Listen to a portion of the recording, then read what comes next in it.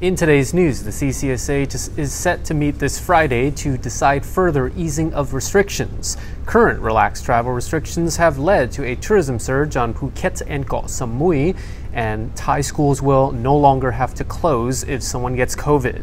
That's all coming up in today's program.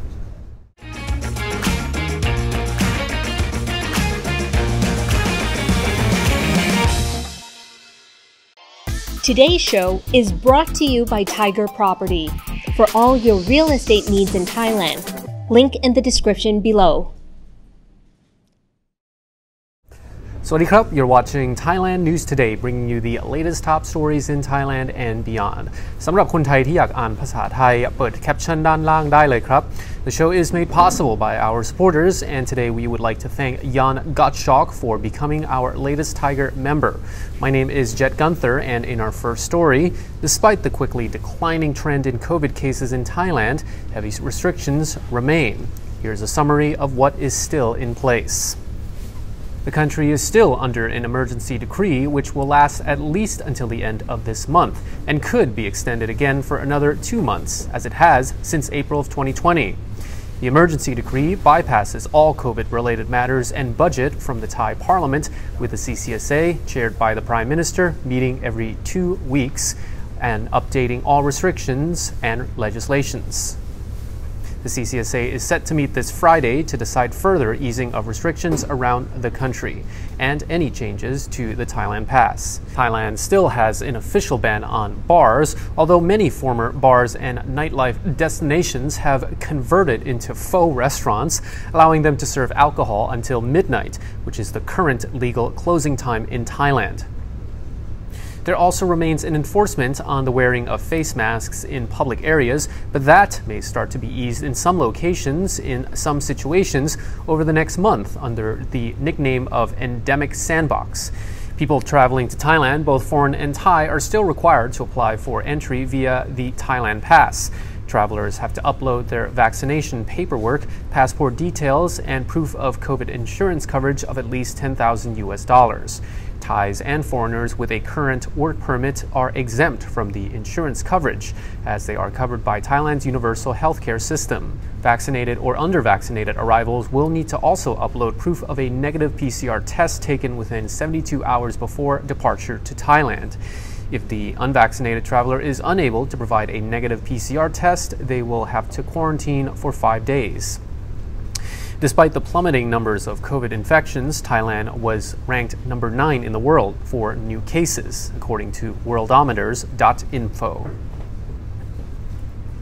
The Thai government says relaxed travel restrictions have led to a tourism surge on Phuket and Koh Samui. Patting itself on the back, the Thai government says its decision to ease entry restrictions has boosted tourism during the country's high season between March and May. Government spokesman Thanakorn Wangbunkongchana pointed out that up to 10,000 foreign travelers are entering the country each day, adding that at the moment, tourists are entering the country in small groups rather than large tour groups. According to a Nation Thailand report, Thanakorn says that over the weekend of May 13th to the 16th, Phuket welcomed over 150,000 tourists, a figure that's expected to generate tourism revenue of around 1.8 billion baht. The province's occupancy rate during such long holidays was 44.4%. The spokesperson says that the occupancy rate is likely to increase to between 60 and 80%, especially in popular spots like Patong Beach and Phuket Old Town. Meanwhile, over on Koh Samui and Koh Phangan, many tourists arrive for the famous full moon party, helping to revive the local economy. Good Morning Thailand gets up to 80,000 viewers per week, and we'd like to weaponise our audience for you. That's right. So if you have a business or a property or even your house that you'd like to sell. Private yacht? Yeah, we could be in space. I'm not sure about space. Well, all you have to do is contact us on info@thethaiger.com, and you can hire us up to a day or even a week, and we'll go to your property and do the show live. Good Morning Thailand, coming your way. Thai schools will no longer have to close if a student, teacher, or staff member tests positive for COVID-19. That's according to the Department of Health. The department's Deputy Director General Sarawut Bunsuk has confirmed the new policy as the new school term gets underway today. According to a Thai PBS World report, if a student, teacher, or school staff member is found to have contracted the virus, health officials and school management will work together on isolation measures that allow the school to remain open. Sarawut says if an infected student is asymptomatic or only has mild symptoms, he or she can remain in class but must be kept at least 2 meters from other students and will be unable to participate in group activities. He adds that the classroom must be kept well ventilated and disinfected often. In the event of a low-risk patient at day schools, on-site learning can continue provided disease prevention measures are adhered to. Low-risk students can attend class provided they are seated a meter away from others. In the case of a high-risk patient who is not vaccinated, the student will be advised to quarantine at home for 5 days, plus another 5 days under observation, whether he or she has symptoms or not.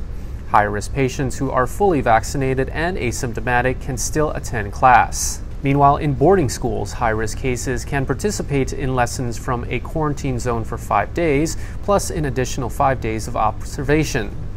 Infected students who are fully vaccinated and asymptomatic will not need to quarantine. In related news, Gitipum Wongjarit from the Public Health Ministry says students, teachers, and school staff members who travel during the long weekend should take an antigen test prior to returning to school today. However, he added that such testing is not mandatory, but merely a recommendation. A Thai woman is seriously injured after falling from the 26th floor of a condo in Bangkok at around 2 a.m. on Sunday. Rescue teams arrived at the scene within 5 minutes, but the woman had to wait until 4 a.m. to receive treatment at the hospital. The woman suffered multiple broken bones.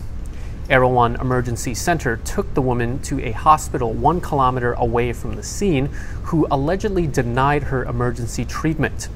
The hospital said the woman's injuries were too severe for them to treat because they did not have, quote, enough equipment. The rescue team then took her to Police General Hospital instead, where she received treatment at 4 a.m. Thai netizens are outraged that it took 2 hours for the woman to receive hospital treatment. According to Thai media, the woman fought with her foreign boyfriend and jumped off the balcony of a condo in the Ramkhamhaeng area of Bangkok. The woman broke both of her legs in the fall and suffered other minor injuries. Miraculously, she did not suffer any head injuries. From miraculous, we now have tragically unfortunate. A farmer was killed by a lightning strike in a cow field in Buriram province in northeast Thailand yesterday evening. The 53-year-old woman was herding her cows into their cowshed to escape the storm when she was struck. Wanida was out working in the fields with her 53-year-old relative Thongbai when it started raining heavily yesterday evening. Thongbai said the pair were in the Kratom field when the sky began to darken, so Wanida suggested walking to the cow field to herd the cows into their shed to escape the rain. Once the pair arrived in the cow field, Thongbai said the storm worsened and she could barely see in front of her. She heard loud thunder and saw a flash of lightning. Next thing she knew, 9 cows were huddled around the body of their owner, Wanida, who had been struck dead by lightning. Wanida's 50-year-old husband, Sagan, said he thinks Wanida's silver earrings acted as a medium for the lightning to travel through. Around 10% of people struck by lightning are killed. Wanida's body has been returned to her family for religious ceremonies. An 8-year-old girl was seriously injured after she was attacked by her family dog at around 4 p.m. yesterday in Samut Prakan province in central Thailand. The child said she was skateboarding in the kitchen when the pit bull and Thai mixed breed dog suddenly got up and repeatedly bit her head and hands. The dog in question was the family's pet Kola, a 10-year-old pit bull and Thai mixed breed dog. The child's father said he took on the dog when its previous owner passed away. He said he had raised the dog for many years and it had never been aggressive or bitten anyone in the house before. He said he doesn't know why Kola attacked his daughter this time around. Apichada said she was skateboarding next to the washing machine near where Kola was lying down when the dog suddenly got up and bit her. The girl, Apishada, called her relatives for help who were asleep at the time. Apishada's 39-year-old father rushed into the kitchen and got cola off his daughter and tied him up. Then he called an ambulance for help. She had 2 dog bites on her head, around 2 centimeters and 4 centimeters long. Thai media reported that her left hand had been chewed by the dog. The child received first aid at the scene and was taken to Phra Samut Jedi Hospital for treatment. In March, 2 children narrowly escaped when 3 pit bulls broke into their family home and killed their cat in Kanchanaburi province in western Thailand. And that concludes our report from Thailand News Today. We'll be back tomorrow. Until then, you're now up to date on the Thaiger.